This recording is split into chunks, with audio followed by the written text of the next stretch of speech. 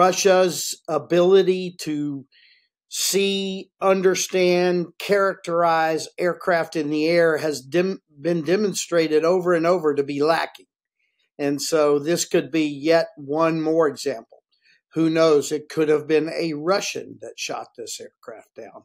We'll find out more in the future. Remember back to the story of MH17. Literally within minutes, Russia had 3 or 4 stories out on the street about how the CIA caused that shoot down, et cetera, or staged that shoot down. And we found out definitively later exactly what we knew almost immediately, and it was Russia shooting down that aircraft. Hello and welcome to Frontline for TimesRadio. I'm James Hansen. And today we're once again talking about the war in Ukraine with General Philip Breedlove.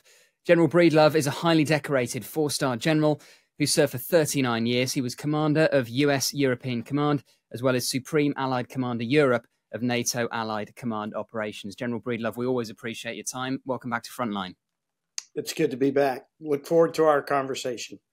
Let's just begin with some breaking news we've had in the past few hours. A Russian plane carrying 65 Ukrainian prisoners of war has crashed in Belgorod near the border with Ukraine. Russia has accused Ukraine of downing it, although there is zero evidence for that. I appreciate this is a breaking story and the details are very sketchy at the moment, but what is your sense of what may have happened? Well, first of all, nothing that you first hear is going to be absolutely right. There's 2 sides to every story. And what we're hearing so far is a little bit hard to believe. If Russia was bringing back Ukrainian prisoners, it would make complete sense that they would have coordinated that flight and Ukraine would have known about the flight and Ukraine would have not been involved with shooting it down.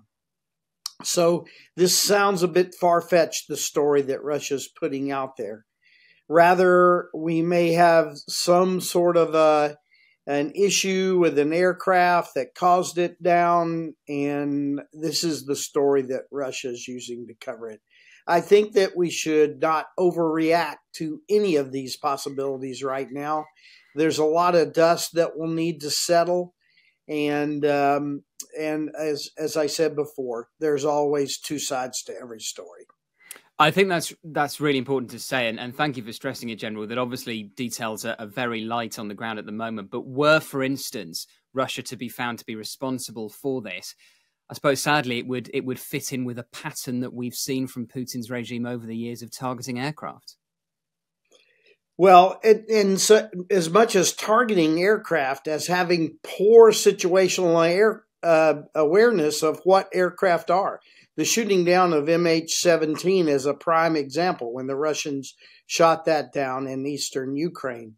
Russia's ability to see, understand, characterize aircraft in the air has been demonstrated over and over to be lacking. And so this could be yet one more example. Who knows? It could have been a Russian that shot this aircraft down. We'll find out more in the future.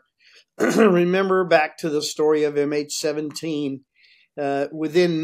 Literally within minutes, Russia had 3 or 4 stories out on the street about how the CIA caused that shoot down, et cetera, or staged that shoot down.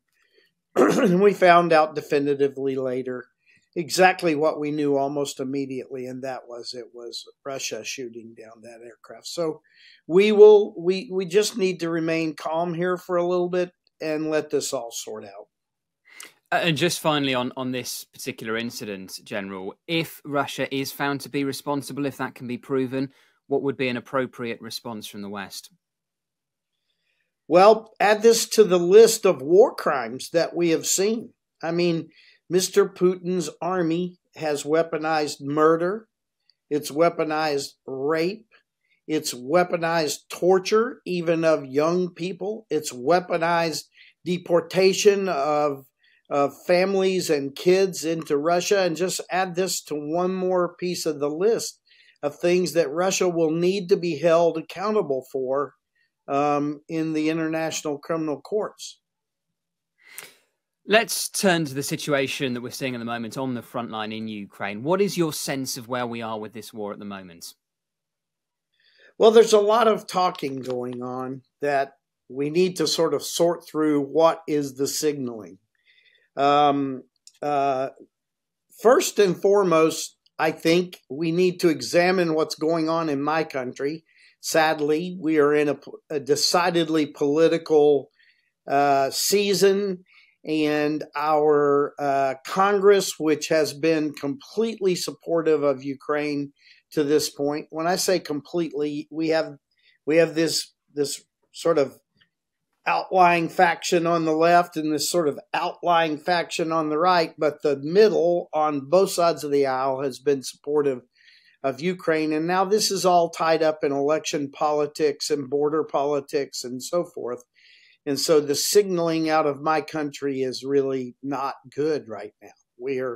We have said over and over, and both sides of the aisle have said over and over, that we'll be there for as long as it takes, and we're going to give them everything they need. And we find ourselves now falling off of our promises to Ukraine. And I think that in America, we need to re-examine what's important in the world. And one thing that I know is not important is America being an isolationist country. And then secondarily, there's a lot of narratives in Ukraine. There are those who want to defeat funding for Ukraine around the world by saying that Ukraine has failed and et cetera, et cetera. Ukraine is talking about having switched now to an active defense, and all of these narratives are sort of clouding what's happening. So, yes, there are some challenges on the battlefield. Yes, we would have liked to have gotten more out of this offensive than we did. But let's just remind that without a single capital ship, Ukraine has the initiative in the northern Black Sea. Let's just remind that the ingenuity of the fighting forces in Ukraine are teaching the world how to fight with drones. Let's just remind ourselves that the West, since May of 1953, has not sent its forces into battle unless they had battlefield air superiority. And Ukraine has been fighting for 2 years without air superiority. We have not giving them the capability, the kit, or what they need to establish battlefield air superiority. And so this brave fighting force has been out there fighting under a condition that the West would never accept. No Western commander would accept what Ukraine is having to fight under. And so, yes, there are some challenges on the battlefield. Yes, Russia is losing manpower at a rate that is unfathomable to us. And these things are going to add up in the future. And I don't think that's as bleak as people want to paint. I think those who are painting a bleak picture for Ukraine have a political objective.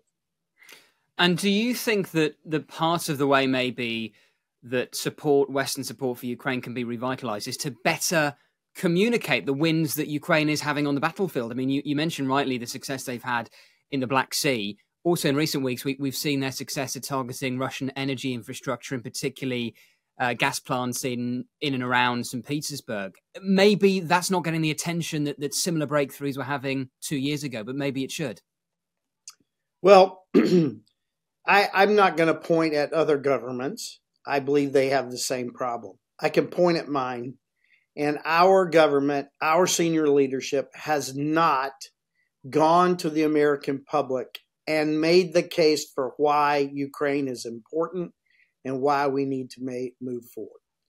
The other narrative that just isn't out there, and it's surprising, is no, we would never want to look at war in a business sense. It's just not a business. But let's talk about what has happened in Ukraine.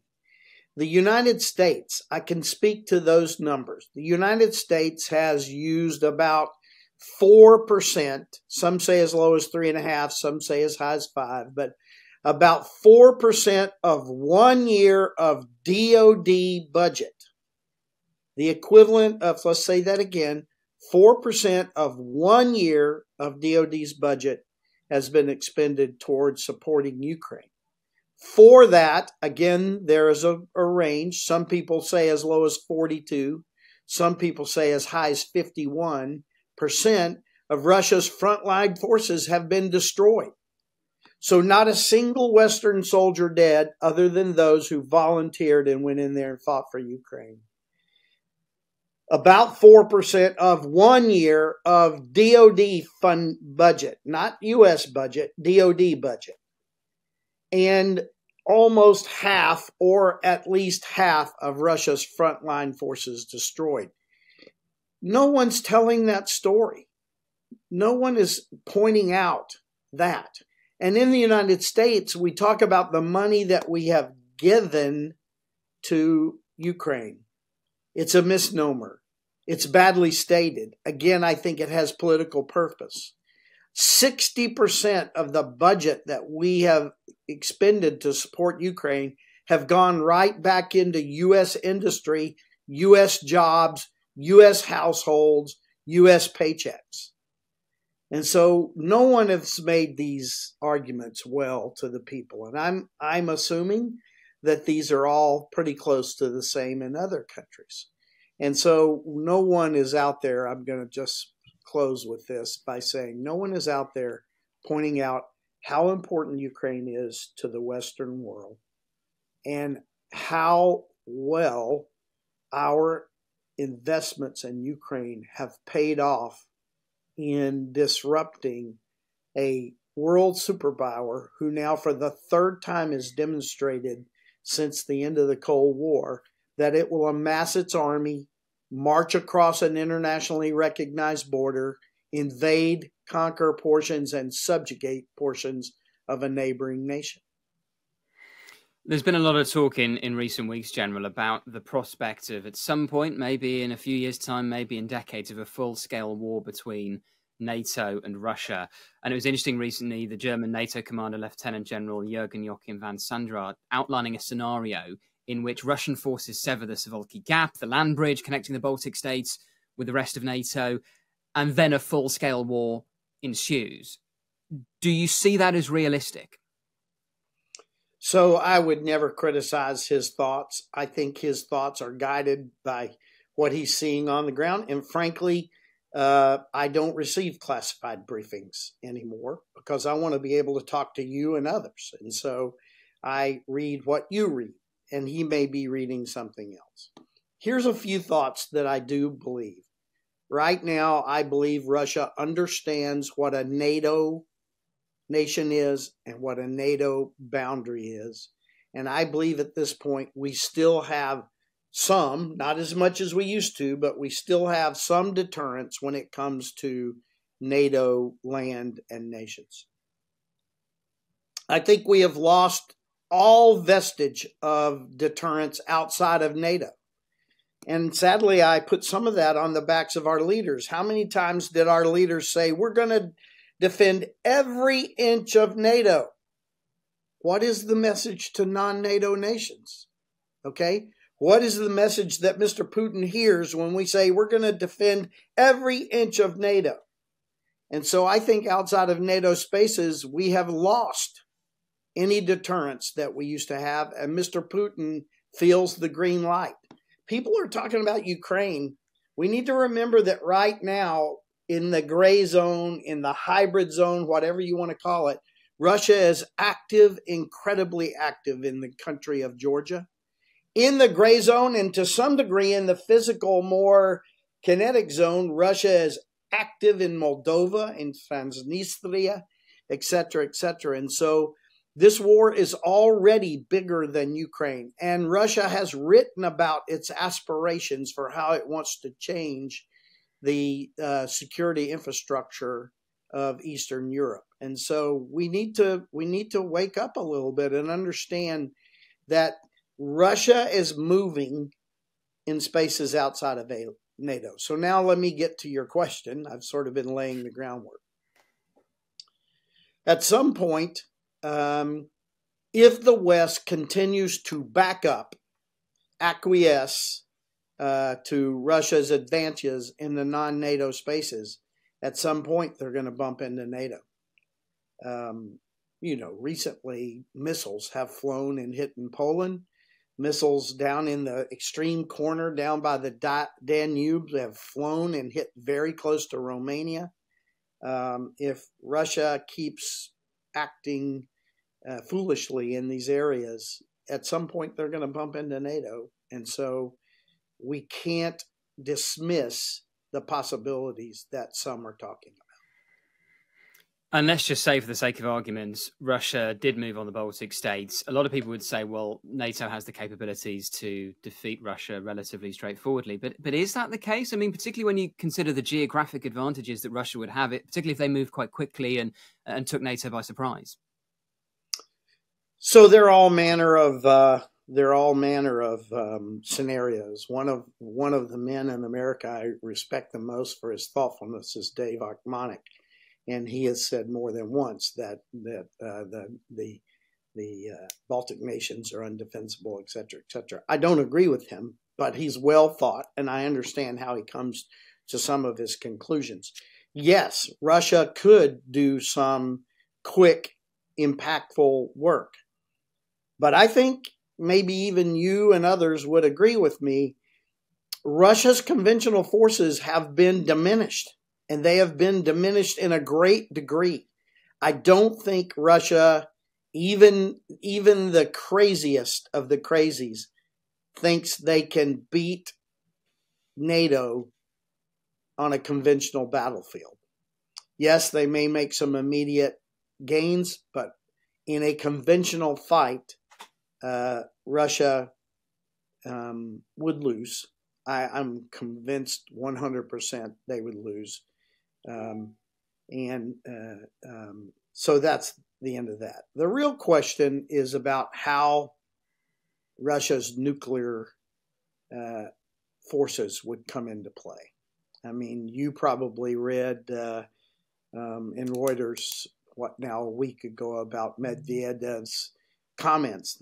And basically, I'm going to paraphrase. Russia is firing into Ukraine from nearly 300 degrees around the globe, using North Korean kit, using Iranian kit, using any kit they can get from anywhere. They're firing thousands and thousands over the war of rounds into Ukraine.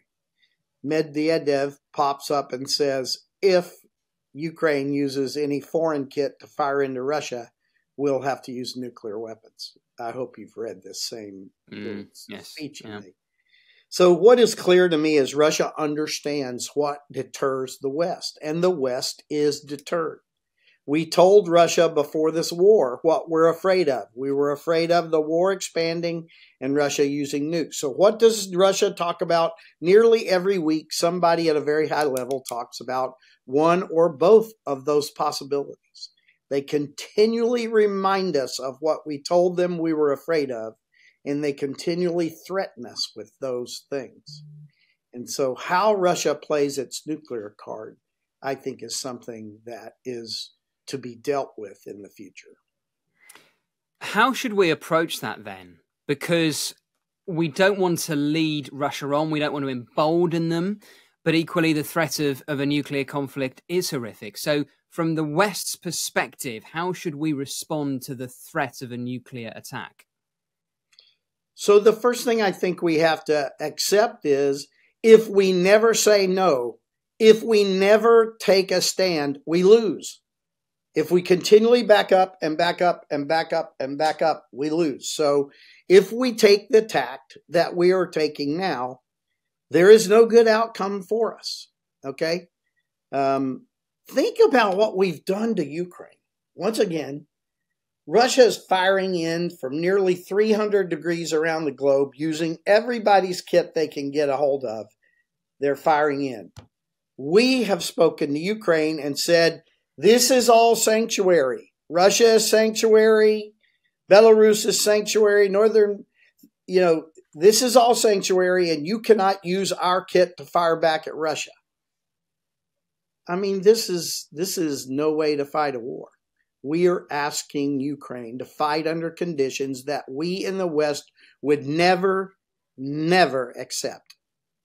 And so the first thing we have to get over is that the only answer is to acquiesce and to allow Russia this deterrent advantage. You know, the old dead guys, we call them, when we study in National War College and other places, the Clausewitz, the Jomanis, the Sun Tzus, they are often talk about things that you should and shouldn't do. They don't all agree, but some of their axioms line up rather well. Two that line up rather well is, and I'm paraphrasing terribly, but they say you should seek to deter your enemy and not allow your enemy to deter you. And they also say seek and gain and hold the initiative. So in this war, we have done neither. We are deterred, and clearly Russia is not deterred. Okay? And we started from the very first of this war. We gave the initiative to Russia. Everything we did was, if you do this, we're going to do that. That's reactive. That is giving Russia the initiative. So we have lost deterrence and we have lost the initiative. And these are not places you want to be as a fighting force against a global superpower. So just give me an example then, General, of what you think the West could do to regain the initiative. Okay, so people ask me all the time, what do we need to give Ukraine so that they would win? And we're all guilty to a certain degree of thinking it's a shiny object. Oh, it's the F-16. Oh, it's the MLRS. Oh, it's the Javelin missile. And we think of these shiny objects. I tell people all the time that the thing that Ukraine needs most from the West, and again, I'll just speak to my country, but I believe it's the same for all of them. The thing that Ukraine needs the most is not a thing at all. Ukraine needs a stated declaratory policy from the West that says what we intend. We use these two sentences all the time. We're going to be there as long as it takes. We're going to give them everything they need. Okay, forgive me, I'm going to be a bit flippant. We're going to be there as long as it takes to do what? Hold a birthday party? Cross the bridge? Retake an oblast? Kick Russia out? There is not a finish to that sentence in policy. We're going to give them everything they need. To what? Have a birthday party? Cross the river? Retake an oblast or whatever.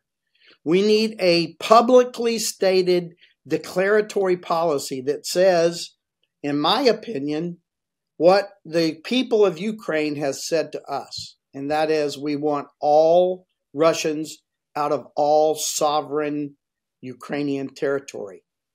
And Crimea is a Ukrainian peninsula, not a Russian peninsula, a Ukrainian peninsula. And so, for me, the first thing we need to give Ukraine is a statement that we could just use what we're doing now and what the Ukrainian people have said to us. We're going to be there as long as it takes to eliminate Russian forces inside of Ukraine and retake all Ukrainian land. We're going to give them everything they need to eliminate all Russian forces inside Ukraine and retake Ukrainian land. And once we make that declaratory policy, everything else falls into place. And now to get to the kit, I'm asked, okay, I get it. We need a policy. But what do we need to give them? And I offer that we should give them what we would give ourselves if we were going to go do that mission. No Western force goes to the battlefield without air superiority. How do we enable Ukraine to establish air superiority? It's more than an F-16. It's more than Patriots or THAAD. It's command and control, sensors, communication, all the things that go into a network that provides air superiority over the battlefield. We give them long-range, precise fires. An American commander if he was or she was told, you're going to battle, but you can't use your ATACMS, their head would explode. They would never accept that. And we are handicapping Ukraine by giving them kit that is purposely not fit for purpose. You know, again, Crimea is a Ukrainian peninsula. We should be giving Ukraine the ability to strike the entire length and breadth of Crimea. I use the 3 Ps. We need to be able to strike Crimea pervasively, persistently, and precisely. Not civilian targets, but we need to keep all the military targets on the entire peninsula under pervasive fire, under persistent fire, and under precise fire. If we did that, the military situation on Crimea would change. But we don't do that. So when I'm asked again, what would I give Ukraine to change the dynamic? I just simply say, give them what we would take to this battle if it was us in this battle. General Breedlove, it's always a privilege having you on Frontline. Thank you so much for joining us today. Great to be back. Thank you for watching this episode of Frontline for Times Radio. For more on the war in Ukraine, subscribe to the Times Radio YouTube channel. Listen to Times Radio on your digital radio, or you can read the Times online with your digital subscription or in print. Thank you and goodbye.